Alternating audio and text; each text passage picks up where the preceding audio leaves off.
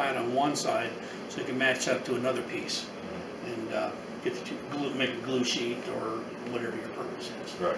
So this guy here, I love this plane. It's fairly narrow. It's got a great edge on the iron. You never call them blades; they're always called irons for some reason. Yeah. Well, it's the whole thing's an iron piece. Yeah. So, I mean, it is a blade. The provision says you call irons. You know, I don't know why. But anyway, you want to give this a try.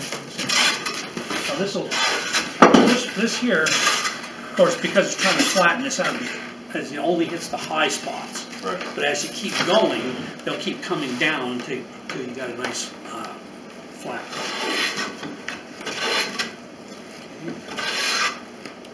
Well, that one you don't have to press down very much. It'll just really. Kind of. Somehow that one I managed to get perfect. I let very few people touch it. You're special, baby. Yeah, that's my baby. It's really. The one trick of flattening these, for the benefit of your camera, as you know this, is start off the board. Okay, you feel the blade hit, the iron hit, all the way off the end. Okay. Most people, they'll start like right here and pick up right here, and then they got a bowl. Or they'll start back here and keep going, then they go out and move like a ski jump. Oh, okay. So it's really, and not know how they got the ski jump. yeah, and there's a few tricks to these. Think of cutting steak, cake, or bread. You know, you slice it with your knife. You don't shove your knife through it. Okay, it's the same thing with wood. You want to slice. So most people usually go straight down the plank. What you want to do is go at a slight angle.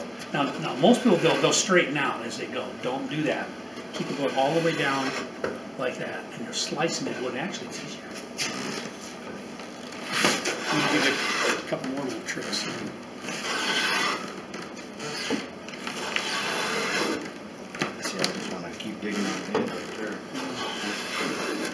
Habit. And then one trick is to lock your arms and kind of balance on your knees and hips, and then use your upper body weight. Okay. Rather than trying to muscle with your arms. And if you need some help, tighten your abs. And this is if you want to lose abs, this is the place to come. That'd work. If you said you had to tighten your butt, he's out of luck because he doesn't have any there to tighten. Yeah, that's a lot easier when you do it like that. Yeah. That's pretty neat. It's like us guys that work here, you know, we're demonstrating this to people all day long. So June is like sore abs month. It's like, this is like my 15th season, this is my 15th year of sore abs in June. Then after about 3 weeks or so, then you're fine. You know? Yeah. And then, of course, then you go until fall harvest in October. Then after that, then there's nothing until baby animal day in about April. So you're not using your abs. And you come back next year, it's like, oh, yeah. So tomorrow morning, I'm going to be really tight. You know? Yeah. But it's just part of working here. You just get that. Yeah. So there's no Richard Simmons needed here for the abs. and I tell everybody wants to lose just a little bit on the abs, right? Yeah. Okay. And some of us want to lose a whole bunch. But everybody else, some of us could use just some more than others, but everybody wants to lose some. This is where you do it. That's neat. Thank you. Thank you very much. Check the other. This was made probably 1840s or 50s or so. 1840s? Wow. This one is 1832. So stamped into the iron. Oh, so we jammed it up in here for me. Oh, I know what happened. Yeah, those kids that were in here just really dug into it. Yeah. Yeah. So, but it works great. I don't know. How interested are you in these components? Very interested. Okay. We'll get into this a little further. Okay. Do you know how to get this? How to adjust the iron? No. Okay. You see people struggling. They'll try to force this out. It's a little bit light. It's not even too tight right now. They'll get a screwdriver and dig it out if it's not right. So you just tuck it under your arm. There's a couple ways to do this, but I always show people this way because it's the safest way. Just tuck it in your arm like this. Don't put your hand under here, and don't stand with it over your toe. I know this, all right? Okay, these things go. Oh wow! Think like when you probably tighten the head on an axe before we hold it out. And just it's the same principle. You have inertia. So this is further like this is heavy. You're just knocking it away from that. Okay. So then if, What's that wedge? yeah, so if you want to, you can kind of give a little bit of pressure there. Okay, now if you want to adjust this, you start out with it too low, Right. so it won't cut any, just, you can go both, okay, if you want to go deeper, tap on the front. If you want to go shallower, so what you do, usually what I like to do is kind of, if you have 3 hands, it's really good. Mm-hmm. Okay, just hold it up like this, kind of look down here, and just, in fact, if you look down there, you see that blade rising? And you want it just, okay, for a plane, typically for a normal plane, you want about paper thick. Right. For real fine work, like your finished planes, you want about onion skin thick. Mm-hmm. Okay, so you got this set where you want it, ready to go. And you got it. Okay, now this is all beat up here. We've had this about 15 years, and I've showed endless people, you know, how to do this. So it's pretty nasty. Okay, and that's primarily what we use this for. If you're into an antique store somewhere and you see something like this, okay, see this right here? Okay, what they did for the real expensive planes back in the day, this is probably 1840s, and this sold for about $8. Which in 1840 was like a week's wages. Yeah. It's like buying a planer today. I mean, we're not talking cheap junk here. Yep. Okay, but what they did is they drilled a hole here, and they got a dowel they put in there with a little bump on it. And so you whack on that dowel, and you don't beat up the end of your plane. So I got this in Virginia, and the guy, and I knew this already, because the guys in the antique stores don't know this. Right. Yep.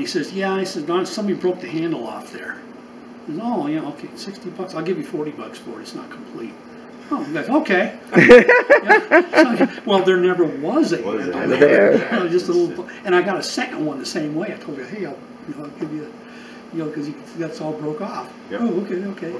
It was never, and I've got a really nice one at home that's got a big brass plate right here. And that's really, but that's, and a lot of these, there's one I have is called a Razzie. It goes back and then it drops down like that and sits down here. But what they were doing is right after the 1830s, you had a huge westward migration. Westward being Ohio. Yeah, Ohio. But people just poured in there. And so what they did is there was companies like Ohio Tool Company and some other ones that were making 50,000 planes a year, and they couldn't keep up with the demand because people build their log houses and stuff in Ohio and Illinois and Indiana and way out in the west. Way out west. Yeah, which in those days was pretty rough country back then. But so what they did is they went to the New York State prison system out of Rochester, and they contracted with the prison to make the planes. The idea is New York was going to make the prisons pay. Right. Just like they're always trying that today with about the same results. Okay. Not working very so a lot of these, if they say Ohio Tool Company or OTONZ, OOTONZ, I think is the name of the company. Anyway, those are a prison name. And I've got one home that's prison made. I was like, I wonder what the guy did that, that said, making this thing, or maybe it's a production line or something, I don't know. Yep. Yeah. You probably had a production line. Some guy. And then you have people here that do this stuff, right? There's 3 of us that work here, actually 4. There's one guy 82, one guy 80, I'm 70, and we have a girl 12. A girl 12? She's the first lady. Yeah, Hannah. Oh, wow. She hasn't started yet this year. She should be in here. Very nice young lady. She's really into it. She does all kinds of handwork and stuff. Yeah.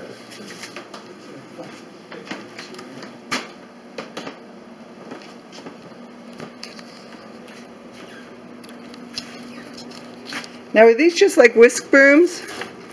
Yes. And the other 2 guys make a lot of stuff. One guy makes all the spoons. He's probably one of the best freehand spoon makers in America. And I make almost all stuff. Wood turnings, boxes and stuff. A bit, it's called an Irwin bit. And this is the latest in high tech for wooden drill bits. And so you have this screw on here where it pulls it into the wood, and then you have an an edge on here so it spirals out. Basically, this is a plane, a spiral plane. Okay, and then it's got a tang on either side to make a nice clean cut on that hole. Now, before that, they had all kinds of different drill bits, and they all worked, some better than others. You know? But the guy who made this, so the story goes, was like in the 1870s, I think, in upstate New York. I think upstate New York City, I think it's not New York City here. Yeah. You know? Okay. But anyway, he patented this. But the problem was the guy was a notorious alcoholic. And he had this big bar bill built up in this tavern where he did his drinking. Well, one day he came in with this and the papers for the patent, and he talked to the tavern owner, and he said, hey, I'll tell you what, if you'll forgive my bar bill, give me $20 and a bottle of whiskey, I'll give you the patent to this drill bit. And the guy owned the tavern, you know, he was probably thinking, I don't need this, you know, what am I going to do? But am I going to get paid? Probably not. So what's there to lose here? So he gave the guy $20, which was probably, you know, a lot of money in 1870s. You know. Good for him. Yeah, and a bottle of whiskey, which in all probability is watered down way and forgave his bar bill. And history doesn't tell us what the bar bill was. Right. And he threw it in his drawer, and he had it there for quite some time. And then he went down the street to his buddy who had a blacksmith shop. He says, hey, you want to see something dumb? I mean, this is what I did. And he told the story. You know? And the blacksmith looked at it. He says, hey, he says, do you have $200? What? He says, no, look. He says, this is brilliant. He says, I've got a blacksmith shop. I've got the technical skills. I can make these, but I need about $200 to buy some special equipment to do the job. You have the rights to it, so we can split 50-50. And I go, oh, well, in for a penny, in for a pound. Yeah. He came up with $200, gave to the guy, and they started producing these, and there's been hundreds of millions of these made. They made a fortune. Over time, yeah. All from a guy that couldn't pay his bar bill. Yep. And I'll show you another little thing to know. It's stamped here, but not. Okay, I'll get you another one as well.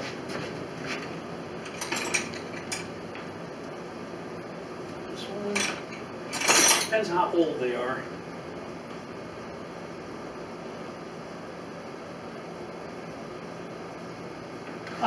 Okay, if you look at these drill bits, there's always a number stamped in here. Okay, this is 13. I think this one, if I can read, I don't have my glasses, is 16. Yep. Okay, what they did, now they say 3/8, 5/8, you know, whatever the size is up on here, but they didn't do that back then. So you say, give me a 13, give me a 14. This is the size of the drill bit in 1/16 of an inch. Okay. So that's 13/16. 16. So if you see an 8, what size is that? 13/16, 18/16. The 8/16, which is half inch. Because it says 4. Right. It is 4/16, which is a quarter of an inch. Usually go 3/16 up to an inch. Right. So it's 3, 4, 5, 6, 8. Oh, cool. And I've got a complete set that I got at an antique store for $50. The guy brought it in. He didn't know what it was. So they were brand new in the box. Had never been used. Probably made back in the 40s or 50s, I think. So it wasn't an antique. That's cool. But the technology is the same. Nothing had changed. So I got those and cleaned a little bit of rust, and I just wiped it off. And I got this nice complete set, and it's got all 3, 4, 5, 6, 7, all the way up to 16. Now they just put them in a handle, or? No, they came in a little flip-top box. I mean, how do you use them? Oh, you got one of those, Rick? Yeah, it's a brace. Okay. And then you go in here, you just, let's see. Oh yeah, he's got one of those at home. Put my foot on this here. Now, whenever we do this, we always don't do like I just did. Is put a sacrificial piece on there. So you don't drill into your table. So you don't drill into your table. Then when you get to the piece below, then you stop. And after a while, you have to replace the other piece. Right. Thank you. Learned a lot today. Okay, this is a shave. Okay, this is a shave horse. And it's a foot-operated vise. Okay, if you're going to be a decent woodworker, you have to have 3 hands. Right. And so I go, so what I usually put my under here, or if I want to build this up a little bit, I can put it. It's your comfort. Okay, so I can push with my feet. Now I got 2 free hands. So I can use a spoke shave. You've probably used these before. Let me get a close up of that so people can see it. Okay. Okay, thank you. And then, so I can hold this. And follow, just release my feet, turn it. And back again. So I can make a handle, or if you're shaving spokes. Right. Use this guy here. You're going to have a seat and use it yourself. Have you used a spoke shave before? No, I never have. They're a little bit tricky to use. Basically, this is the first cousin to a plane. Okay. Only instead of going end to end, you're going side to side. But there's a trick to this. Is let it lay forward on its front. Okay. Okay, you don't want to muscle it. Just let it lay forward, and you're using these fingers just go along for the ride. So you're using thumb and fork. So yeah, okay, go ahead and push down, push with your feet. Just let it lay forward, and like a plane, you kind of want to go at an angle so you're slicing. It's a lot easier to cut. Once you do it right one time, you'll have it for life. Oh, you got your natural. Okay, go ahead and release. Let's just turn on the side. Okay. Okay, let's say you're making a handle. You're trying to round that. Oh, it works rather quickly, doesn't it? It's already rounding it. Yeah, our spoon maker is he's a spoke shave connoisseur. And he has about 30 of them in his work box. Oh, wow. And he'll use like 2 of them for about 90% of what he's doing. And then the other one's just a little bit, but they're the only ones that work when he needs it. Yep. Okay, just for kicks, this is what we call hogging off. You know, if you're just doing a big, heavy, coarse job, try this guy. So basically, it doesn't do a nice job. It just takes off chunks. Oh, it just takes off chunks. Yeah. Oh, you take off the chunks of this and then use that for the finer. Yeah, then you move down. Yeah, and if you get a good edge on these, you've learned how to use them. You can get a glass finish on there. Oh, wow. I can see that. Huh, that's pretty neat. But you'll never do it that good with sandpaper. This is kind of funny. You know what, Rick? What? This is stuff you love. We came here for my birthday, and it ended up being a birthday present for you. Yeah. In fact, this is for both of us. This is the second day this one has been here. I made this in my garage last week. Oh, cool. To replace this one. I had some bunch of walnuts. You know, we've been talking about for a long time. So this one we want to move out and sell to somebody. You know, if they want to. I mean, if anybody's got $250, they can take it out and they can haul it out of here, and we'll help them move it. Yeah. Which is really super. Oh, great. Now he's going to be thinking about that. $250 is like that. But yeah, they're great. The lady that runs the dress shop next door is the wife of one of the guys that works in here. So all our seat coverings and stuff, like you know, she made those for us. So it kind of.